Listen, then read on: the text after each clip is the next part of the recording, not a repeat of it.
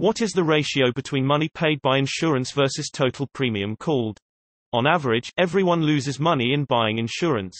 That's understandable. Insurance have overhead costs and insurance companies want to make profit. Not all premium is paid to cover coverage. There is a ratio. Say the ratio is 90% or 80%.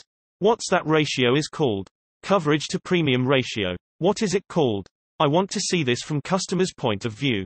Many insurance companies are fraudulent. For every $100 customer put, perhaps only $1 is used to pay for losses. The rest are used to pay deceptive marketing agents. There are two ratios of interest, combined ratio and loss ratio. See for example this, https://www.investopedia.com/asks/answers/042315/what-difference- between loss ratio and combined ratio.asp. The loss ratio is calculated by dividing the total incurred losses by the total collected insurance premiums. A combined ratio measures the money flowing out of an insurance company in the form of dividends, expenses, and losses. Is any of these what you were looking for?